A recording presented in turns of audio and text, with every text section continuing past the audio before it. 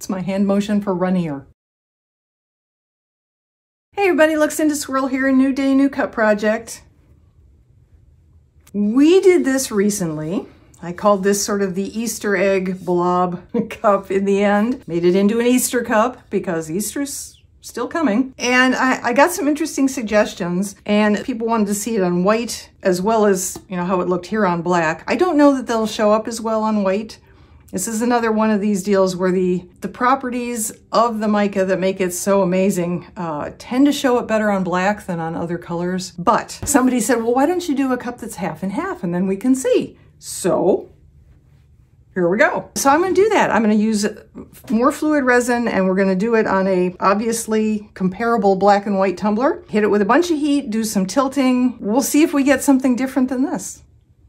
These mica hulls are mixed from my collection. I think I have everything that Sam sells on Island Micas and More. These are all her vivid hollows. I have all the colors, I believe. We have an onyx, toasted coconut, a silver, periwinkle, teal, rose gold, peridot, forest, steel, and this is jade. So I took all of these and I mixed them with 99% isopropyl alcohol in their own little dropper bottles. And that's what we're going to put on our cup using a runnier epoxy resin. It's my hand motion for runnier. So this is a 20-ounce skinny straight from Makerflow. I will mix up 20 milliliters of the epoxy resin we're going to use, the tumbler's coating epoxy. I'll put it all on, so we'll have lots of resin on here to move around, and we'll do the experiment again. We'll see what happens. Do we get something like this, or do we get something completely different?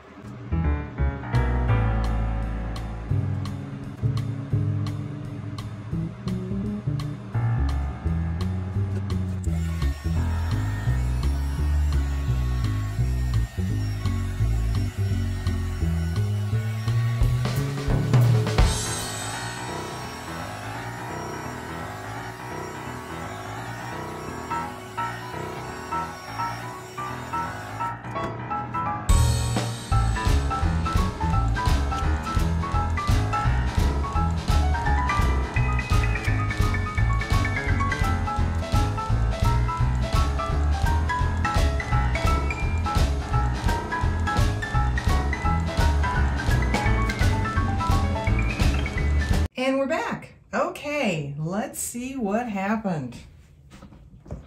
Oh, wow, look at that. Oh my God, that's gorgeous. Oh, so much movement. The swirls, the blending. Now we'll look at the top half. and I love it so much. And then I look at the bottom half and I love it so much, and I can't pick my favorite part. It's like an oil slick almost. An incredibly holographic, sparkly oil slick. Wow, that is just stunning. All right, so you guys tell me down in the comments section, do you want me to do the next one full white cup, full black cup? I could make an argument for either way, and I'll probably do both at some point. So let's put something around the middle, I think.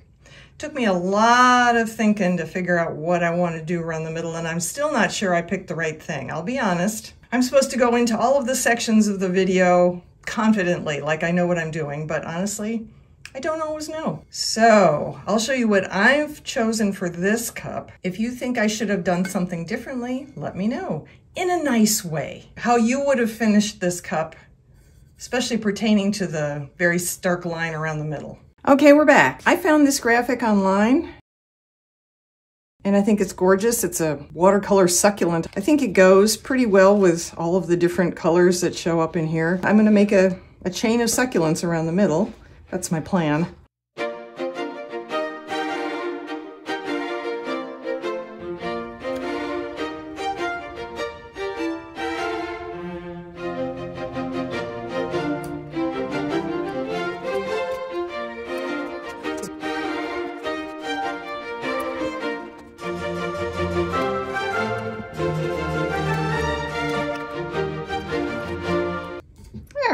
I like that. I think that turned out pretty cool. Better than I expected it to, honestly. And the fact that they're individual stickers means, you know, I'm not struggling with a printed straight line trying to make it match up perfectly. And I'm going to add one more of these to the bottom just because. Right there in the middle. Ta-da! Okay, I'm going to put a very thin layer of UV resin on these all the way around. A little above and a little below. Basically, I'm just going to tack everything down. We do have sun today, so I'll put the cup out in the sun and I'll let everything cure up. And then I'll put a final layer of resin on the whole thing. I will put rainbow sparkle into the final layer because that'll get the succulents sparkling as well. And I think that would be pretty. So the next time you see it, we should be out in the sun for the final reveal. Here we go.